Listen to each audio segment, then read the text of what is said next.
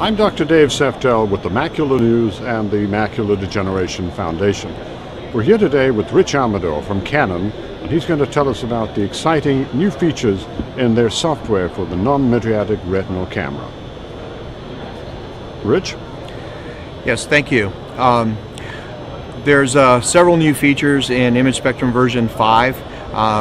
When we started the development version 5, we took a view of HIPAA compliance as kind of a key cornerstone to the release of version 5. So several things that deal with privacy, security of patient health information have built into the system from the ground up. Things like a very thorough audit trail of who's had access to patient records. Disaster recovery is covered with our archive solution, something that version 4 didn't have, as well as just managing the patient list in a much more efficient manner, as well as overlays, autofluorescence images overlaid over color images.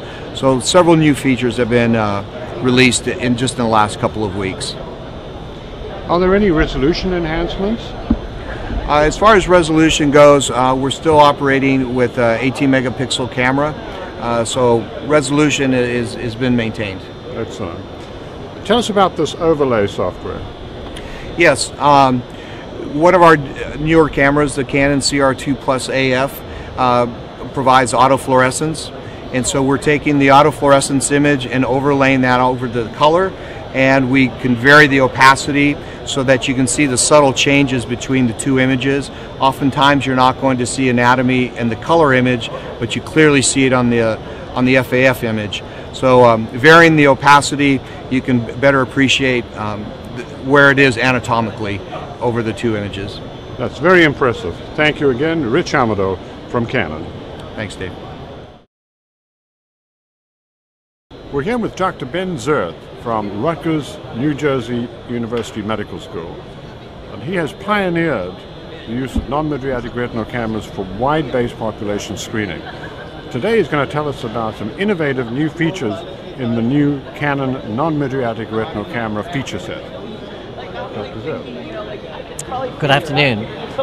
We're very happy to talk about the innovations where we can mix color photography, do red, green, blue separations to see the different layers in the eye, and then follow that with autofluorescence. Autofluorescence, we're looking at lipofuscin. We're going to capture an image, and I'd like to demonstrate a particular case we just did today.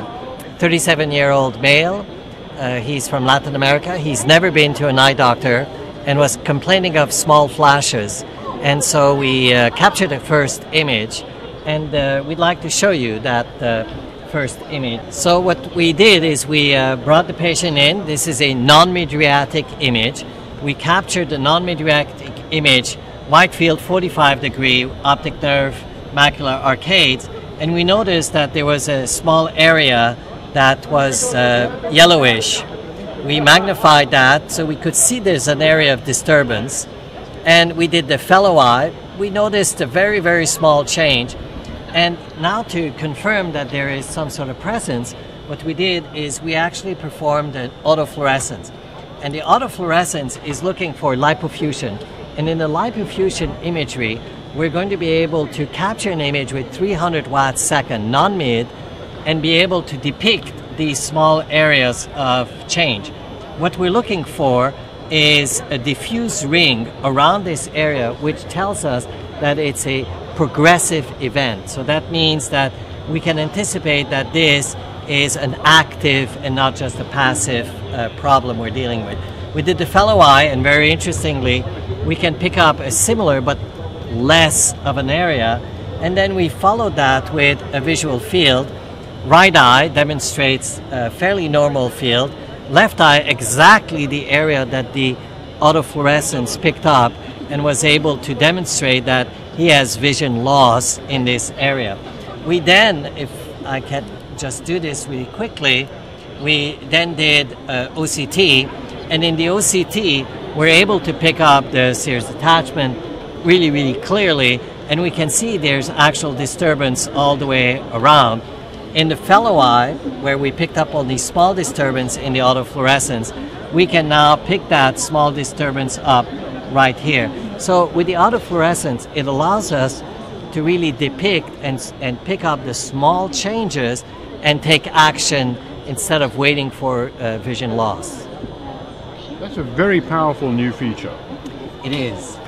It actually is in many ways. In cases with autofluorescence looking at AMD, we're able to determine, is this AMD going to progress rapidly or slowly?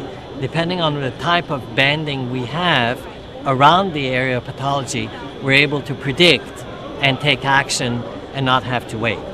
So all of this is to try and prevent vision loss. Extraordinary work. Tell us about your screening program in New Jersey. How's that progressing? The screening program, actually, once we started to do autofluorescence, we went from a 17% pickup rate in the general population. These are in the soup kitchens, churches, schools, to 23% pickup rate with autofluorescence. We recently added OCT to that. So we have a lineup here where we're going to do autorefraction, we're going to do tonometry, photography, then we do OCT, and in the photography we'll do both color, red, green, and blue, as well as OCT. And now we're able to pick up the small changes and make accurate referrals. Instead of sending the patient to general ophthalmology, we can now send them for diabetes or maybe AMD, glaucoma, any type of changes, because we're far more accurate. Also, as in the past, we use this type of table where we can actually do any patient that is up to 2 meters, 6 feet tall. So everyone stands. So because we're standing, we don't have that patient time loss. Typically 40% of the time is lost sitting. So we can just have the patient stand from one machine to the next, come out here, we review, give them a result. We average 12 patients per hour, and we can refer the patients immediately on site. So it's a very powerful all-in-one solution for white-based population screening.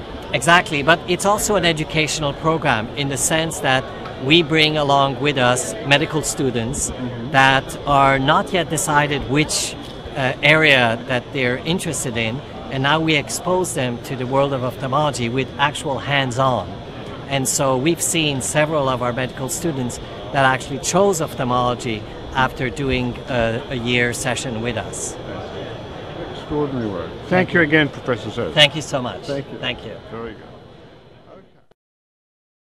Okay. What we'll be doing now is walking through the traditional screening process that Dr. Zerth uses on his patients in New Jersey. Well, thank you. We're going to have you come over here. And the first item we're going to do is we're actually going to do tonometry on you. That's the first setting. So I'll have you come in here and place your chin. We're going to bring the instrument to your eye, and all what we're going to do is set you roughly. I'm going to press, and it's going to do the measurements on their own.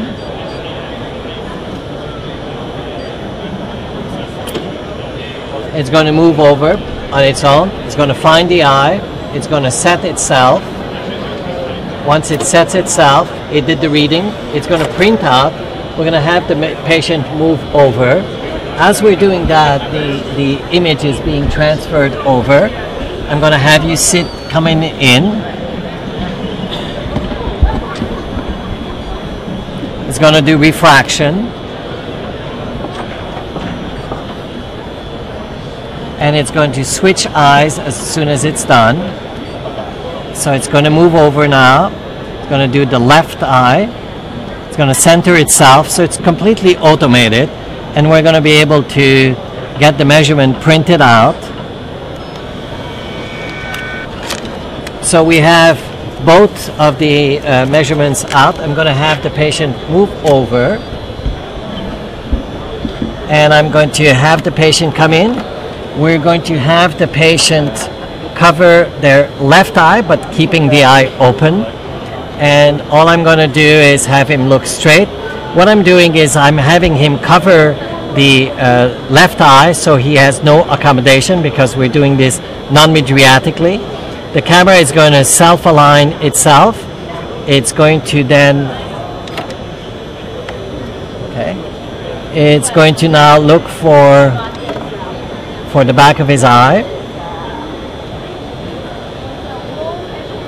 Very good. And we're going to capture an image. And we have captured the image of the eye. So essentially what we have now is the instrument now brought over the results of the tonometry that is here, and then we can open up the tonometry. So I have the results right eye, left eye. So as we now finish doing the results, the information that we printed out from the instruments are now inputted automatically into the software. I can now blow this up. I can see what was done in right eye, left eye. Then I'm going to go and take a look at your refraction. So I have the total refraction here.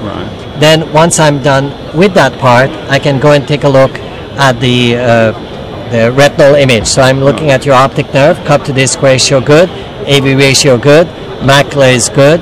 So then I would do the fellow eye, then I would do the autofluorescence, and we're done. Once we're done with this file, the beauty of the program is once this file is done, it can be uploaded directly to our clinic, and the physician on the clinic site can see what we're doing. So the referral process is fast and efficient. Remarkable. Thank Excellent. You. A very, very impressive display. Thank you very much. Thank you, sir. Thank you.